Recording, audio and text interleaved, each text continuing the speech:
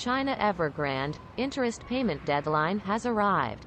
Default avoidance is unclear on the 6th. China Evergrande Group, a major Chinese real estate developer in a financial crisis, has reached the deadline for paying interest on unpaid dollar-denominated corporate bonds.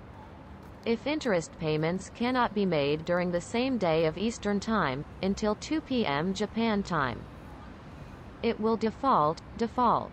The company says it can't guarantee funding, and it's unclear if the default can be avoided. Evergrande has paid interest 3 times, just before the 30-day grace period expires, barely avoiding defaults.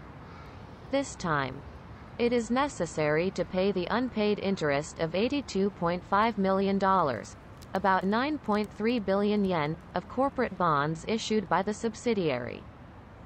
Reuters reported that there were no interest payments to some creditors by this evening during Asian time. Evergrande announced on the 3rd that it had received a separate notice requesting the fulfillment of its $260 million debt guarantee obligation. After warning that, "We cannot guarantee the securing of funds necessary for debt fulfillment," he announced that he would enter into negotiations with creditors for debt restructuring. In response to this, the local Guangdong provincial government has dispatched a supervisory team to the company, saying that it will strengthen its involvement in risk management and strengthening internal control. The People's Bank of China, central bank, emphasized that the spread to the financial industry is limited, saying that it will not affect the market function in the medium to long term.